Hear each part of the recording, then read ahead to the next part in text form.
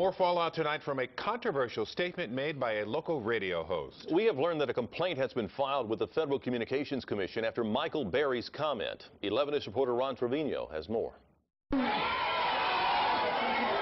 down.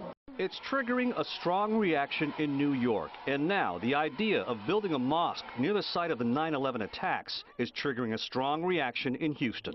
And I'll tell you this, if you do build a mosque, I hope somebody blows it up.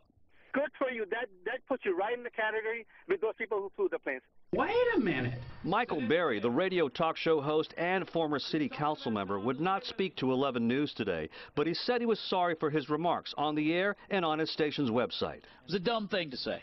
I apologize for that. But all in the course of a heated exchange.